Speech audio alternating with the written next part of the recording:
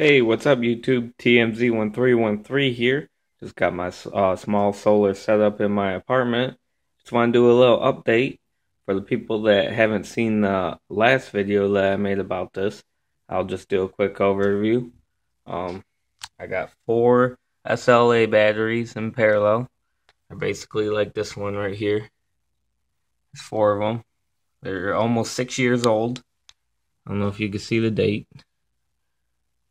So they are pretty worn out. I've been running these hard actually, and I'm pretty sure they're getting sulfated. Here's my charger. I got two solar panels hooked up in parallel, 100 watts each. But man, this weather is killing me with the solar power.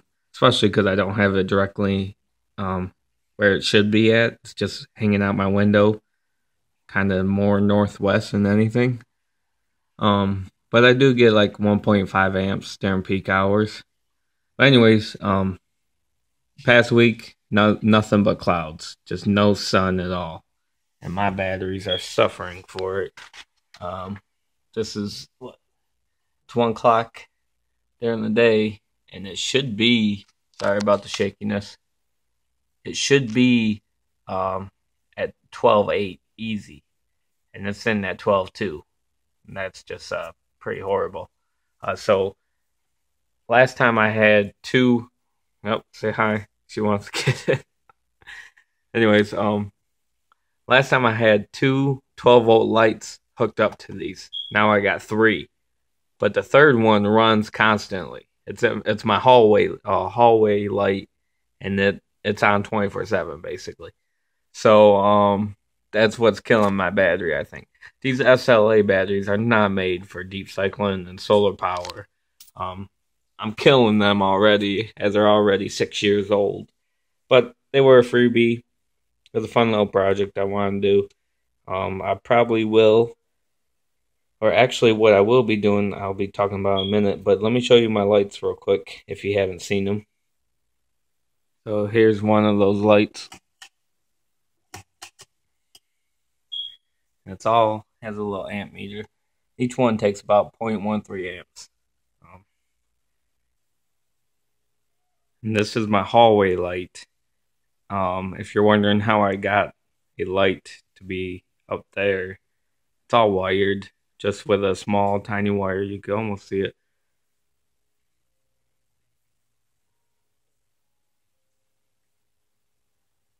And that runs all the way down. Like I said, I'm in an apartment, and it goes behind the couch over there. I'm in my apartment, so I don't want to make any holes in the wall. This is just a little bit, a dab of hot glue, and that will keep it from making any damage. And then here's the last one right here.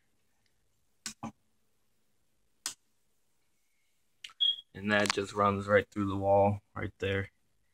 And my solar generator, or my solar panels, is right on this side of the wall. Alright, so those three lights are powered by these batteries right here and these solar panels. Now I do want to get a 12-volt ceiling fan, and I want to put that in my room, but I'm really thinking that these batteries aren't going to be able to take all that. So I might try to get one solar panel battery.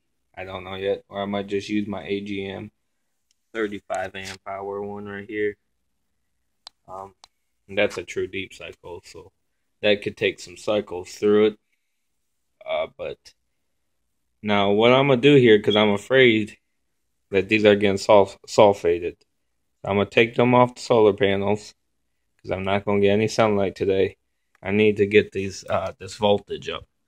So I'm going to hook the small wall charger, 12-volt wall charger.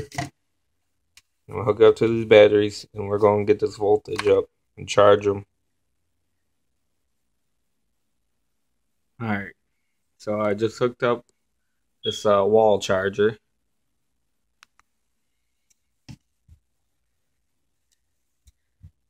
And negative is right there, and positive is all the way on the other battery. So it's getting an equal charge on it.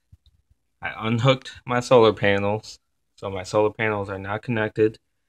This is still connected, but that won't harm it at all. It's just kind of picking up the battery state. It'll tell me when the battery's charged just by this right here. But you tell, going up slowly. We'll see how far it goes up and see how long it takes to charge it. Alright, so it's 11 o'clock at night. They've been charging for 10 hours.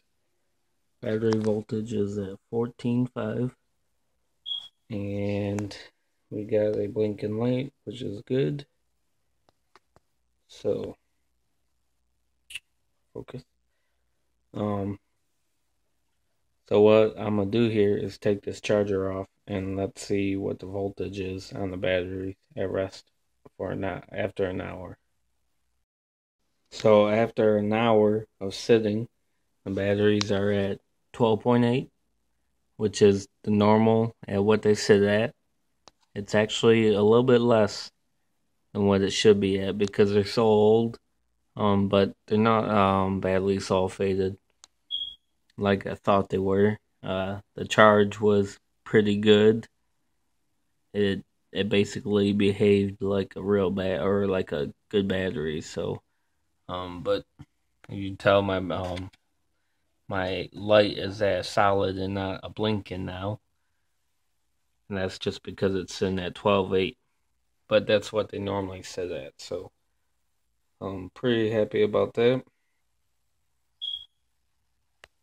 So my solar generator is sitting at 13.0. So you can tell the difference at the battery health. It's still blinking. So I know that's good. So these two batteries, I got two in parallel, 244 amp hour. And that's just that's in good. That's a healthy battery right there. 12.8 is still a fully charged battery, but I don't consider it a fully charged battery.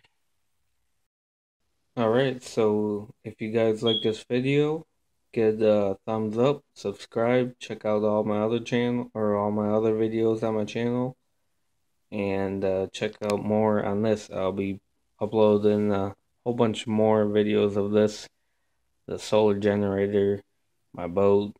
Once summer comes, you'll be getting a whole bunch of good videos. So subscribe, and I'll see you guys later.